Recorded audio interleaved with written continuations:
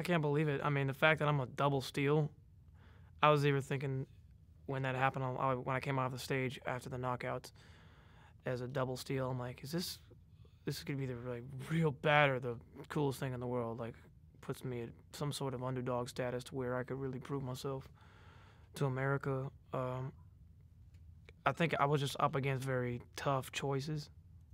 You know, James on the battle, and then Matthew Schuler on the knockouts. It was just like it became a tough choice for Adam and Christina.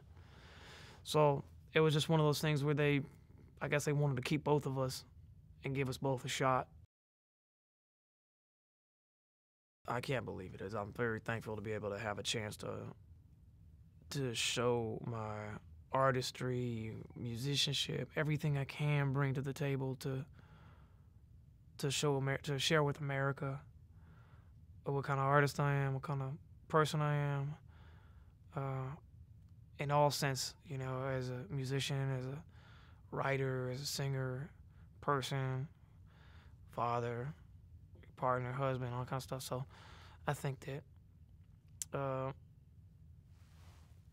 this is a great opportunity to really shine. And I think I've been working for this moment for like the last since I've been in, you know, I just turned 30 this year, so I'm like, you know, I just like felt like I've been working for this moment for a long time. It's been a long time coming.